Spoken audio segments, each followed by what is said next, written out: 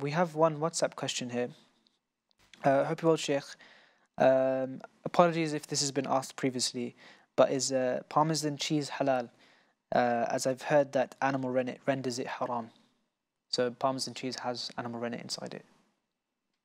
Okay, so the process that it goes through, okay, so there is a process that it goes through. After the process, the ulama, they say, no, it's absolutely fine. There is no problem with that because it's gone through such a process, it's lost its original state, okay? So because of that, it's absolutely fine. There is no issue with that.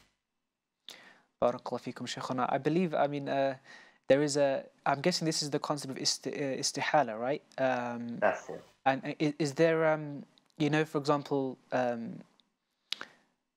at sweets, you get those sweets that contain pork gelatin.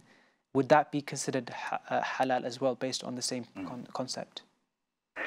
When it comes to, for example, the concept of alcohol or that which has clearly been mentioned haram in the Quran, such as the consumption of swine, alcohol itself, the ulama, they took a step back. And the reason was because these prohibitions in the Quran they are haram mahab.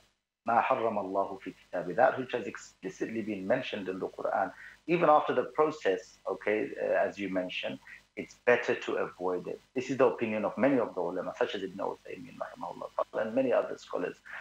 When it comes to other matters, such as the animal, okay, so the extract from the animals, the ulama, especially the Maliki ulama, they are of the opinion that it's fine to consume that after it's gone through that process.